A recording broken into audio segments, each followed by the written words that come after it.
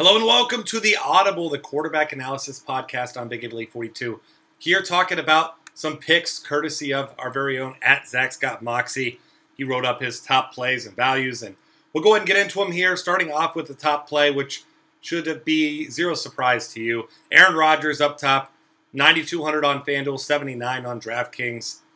Vegas team total of close to 30 points here, 28.5. And we saw Aaron Rodgers, 5 touchdown passes on Monday night. He has 10 with 0 turnovers here. The guy has been absolutely incredible. And now he gets one of the best matchups of the league in the season. I mean, the 49ers have been abysmal against the pass. And he draws them now. And this is going to be not a pretty situation for the 49ers here. As Zach points out here, 49ers have allowed opposing quarterbacks to score at least 18.7 fantasy points per game. Rodgers in a great spot here. Devontae Adams obviously looks like he's going to miss some time, but James Jones has stepped in admirably already into the offense. Randall Cobb looking like the Randall Cobb of old with his 3 touchdown grabs on Monday night. So this looks like a perfectly fine scenario for Aaron Rodgers to explode once again. So going to be a very popular play, cash game and the like, and rightfully so. Andrew Luck, $9,100 on FanDuel, 78 on DraftKings, just $100 less than Aaron Rodgers on both. Colts have a team total close to 30 as well there. And we saw fourth quarter Andrew Luck has been the best Andrew Luck. The guy has been absolutely incredible in the fourth quarter last few games after subpar 1, 2, and 3 quarters. So this is a spot for Andrew Luck where he certainly should be able to turn things around. Facing off against the Jags. Jags who allowed 51 points to the Patriots. Obviously, this Colts offense, not quite the high-octane attack that the Patriots are, but it's a great spot for him against a team that's very, very beatable. And as Zach points out here, last year, 2 games against Jacksonville, 623 yards and 5 touchdowns for Andrew Luck. Another game they need to win. Hopefully, Andrew Luck will get his production early and they won't have to come from behind at the end. But all those fantasy points in are kind of exciting if you have Andrew Luck, as long as it's a GPP and not a cash game. Don't like seeing that in your cash games. But Andrew Luck did sit out practice. Looks like it was more of a veteran day off with some shoulder soreness. Looks like he's going to be fine. They said supremely confident that he's going to play, so I'm not too concerned there. Value cash game play, as Zach points out. This is a guy that I love this week. Derek Carr from the Raiders. 2 straight 300-yard games facing off against the Bears this week. Quite possibly the worst all-around defense, offense team in the entire NFL. They're terrible right now. And value price, $7,000, FanDuel, 53 on DraftKings. Carr, I mean, he and his rapport already with Amari Cooper, who made Joe Hayden look terrible as well. I mean, this is it's a potent offensive attack all of a sudden. I mean, they've got Michael Crabtree in there as well. Latavius Murray in the running game has opened up plenty in the passing game. So Derek Carr, one of the best, if not the best value in the week. Gotta love him here. Coming off 2 straight great performances. Andy Dalton for the Bengals continues to play well. 76 on FanDuel, 59 on DraftKings. As Zach points out here, 6th in the NFL with 866 yards, 4th in touchdown passes with 8. Now facing the Chiefs, Bengals have just under a 24-point team total here, and the Chiefs have allowed the most points to opposing quarterbacks this year.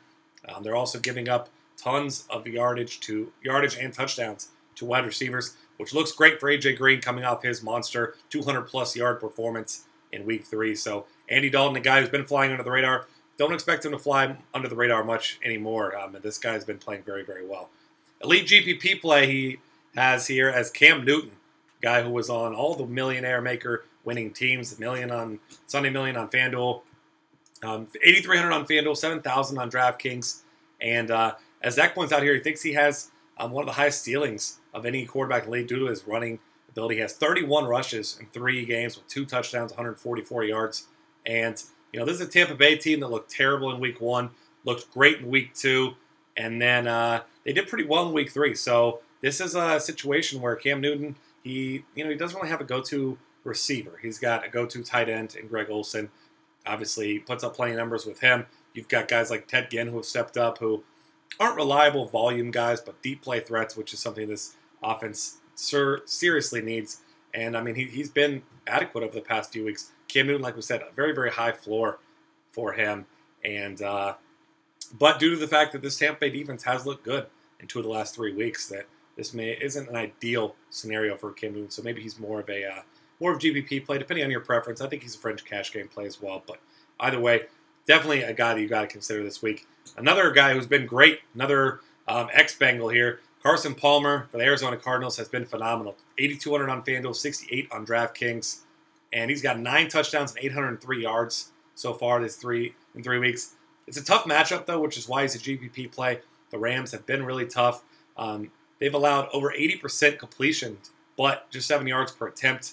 Only 2 passing touchdowns on the season, and they do have 13 sacks. So this is a situation where you expect the Cardinals defense to step up and put Palmer in good spots like they have all season long. So maybe we weren't quite expecting the ceiling that we've seen recently, but I mean Palmer has looked great.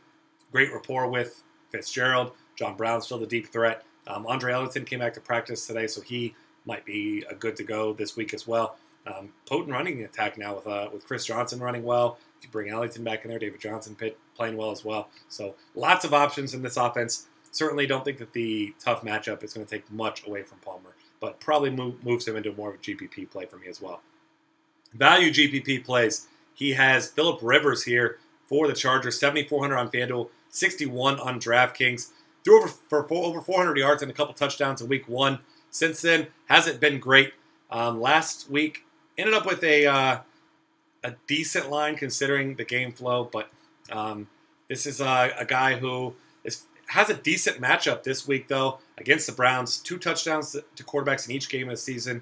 They looked terrible last week against the pass.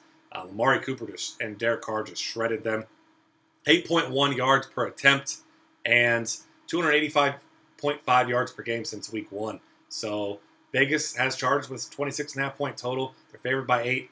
That right there all feeds into the game flow of Phillip Rivers putting up pretty big numbers here. We know this is certainly a pass-first attack, but also a really, really bad run defense for the Browns, worst in the league so far. So definitely have a nice balance in this one. Michael Vick, last up here. In case you didn't know, and I'm sure you know by now if you're watching this, Ben Roethlisberger went down. Looked like a much more serious injury. Now we're seeing potentially 4 to 6 weeks that he's out, which is great news for Roethlisberger owners and season long, and great news for the Steelers and DFS players who liked playing Roethlisberger. Was putting up monster numbers. And Michael Vick stepping right in, 67 on FanDuel, 5,000 on DraftKings. He's got some elite weapons. I mean, he has quite possibly the best receiver and quite possibly the best running back.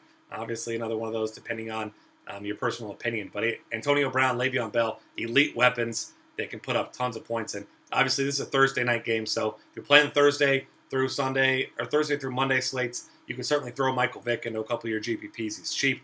He certainly has upside. We've seen him be a very good quarterback. We've seen him be a very bad quarterback. So obviously, deep GPP play only if you're going to be loading up and only if you're playing on Thursday night. But he certainly has a ton of upside. And I mean, the guy can scramble as well. This is a Ravens secondary that has not looked good. So certainly very, very beatable. And that will wrap things up. Find us on Twitter at DF Cafe. Subscribe to this YouTube channel. We have lots of great content. Wrapping up the MLB season and NFL, college football, lots of other great content, top to bottom at dailyfantasycafe.com.